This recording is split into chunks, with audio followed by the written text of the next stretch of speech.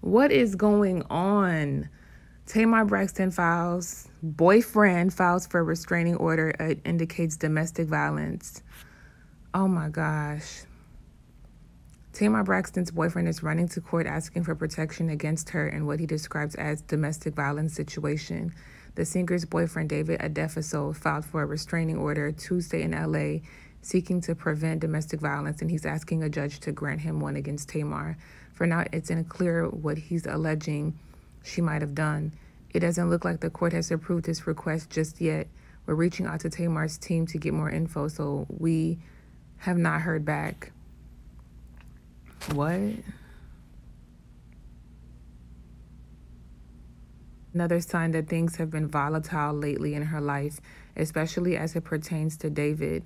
Remember, he's the one who called 911 not too long ago saying Tamar was threatening to kill herself. He also mentioned her WeTV beef to cops at the time. Also, keep in mind, family sources connected to Tamar have told us they believe she's changed since getting with him, claiming her mood seems to align with his. We've also been told that David has come off as controlling in Tamar's reality show and that he's been quite involved in her business decisions as of late. What? A restraining order? The girl just got through trying to take herself, and now it's a domestic violence dispute. This is the product of, this is just toxic, because Tamar has been, if y'all don't know, she's been in 2 domestic violence abusive relationships before. This is a pattern. She needs serious therapy, and we all need therapy. I think everyone needs therapy in these times because people are losing their minds. We all need to go sit with somebody and just talk.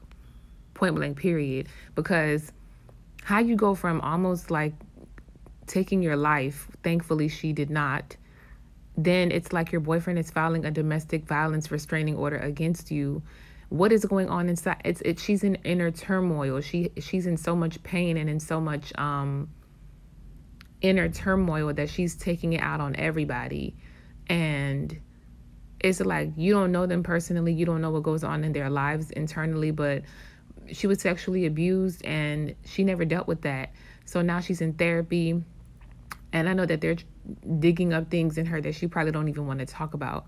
So who knows, maybe that's a result of her having to deal with her demons. But clearly the girl has demons, and you can't love anybody or be with anybody when they're fighting their demons. You have to leave them alone to fight their demons, and love them from afar and support them from a distance while they do that. It's kind of like how your partner is maybe addicted to drugs, but they got to go to rehab. You can't sit in the rehab and go to sleep with them. You got to leave them at home and love them from a distance while they get themselves together, because it's a personal journey. So she basically, it's a personal journey, and she has to basically do what's right for Tamar and do things that will make Tamar better and make Tamar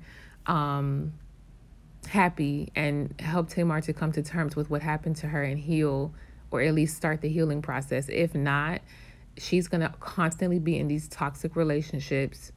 She needs to address her childhood abuse. She needs to address those abusive relationships she was in, 3 of them actually, with Vince. And it's like, if you back to back in abusive relationships, something is going on, something is wrong. You gotta figure out what that is. And therapy, I think, is advantageous for us all. We all need therapy. We all need it. Everybody needs to sit down and talk to somebody, point blank, period. Especially during these times, people are losing their minds, and people may act like they're okay and may act like they're happy, but they're not. A lot of people do that. A lot of people have, like I said, the word is facade. A lot of people play happy, play cool, but they're not. They're miserable. That's why I said, stop playing with yourself. Stop lying to yourself, and just go ahead and make that therapy session and just talk to somebody, because celebrities are not just exempt from going through things. And so if they're rich and they're going through things, how much more so can you say somebody else? If they're rich and they're going through things, that lets you basically know that issues, mental health, trauma, relationship issues, all of that stuff does not discriminate because you're in a different tax bracket.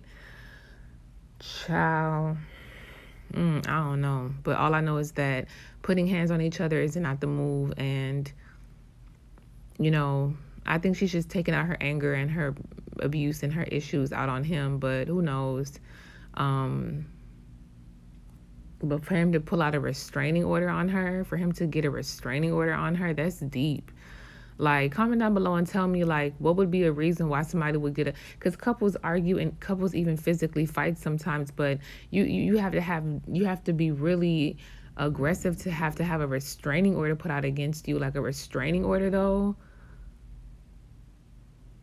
And he knew that was finna go public. Man. Y'all comment down below and tell me what y'all think.